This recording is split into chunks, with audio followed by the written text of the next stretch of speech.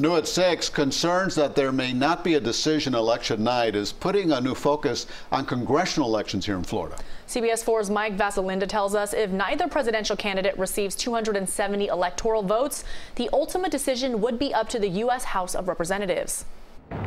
Florida has 14 Republican members of the U.S. House and 13 Democrats. That is really significant if no candidate gets 270 electoral college votes.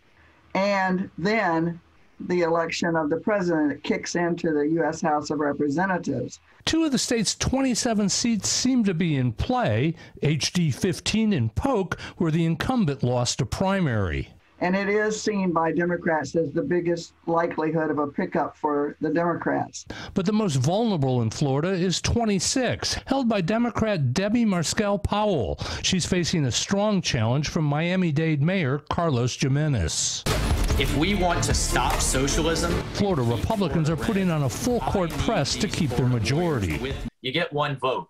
And around the country now, it's 26-24 in terms of states that have majority Republican delegations, and that makes the House of Representatives just more important than ever. Not since 1824 has the U.S. House decided who would be president. It's a long shot, but in 2020, everything seems to be a long shot. It's just one of these most unpredictable presidential contests. It almost happened in 2000. The Florida House went so far as to name GOP electors 79 yeas, 41 nays. Just in case the outcome of the race was still tied up in court. Reporting from the state capitol, I'm Mike Vasilinda.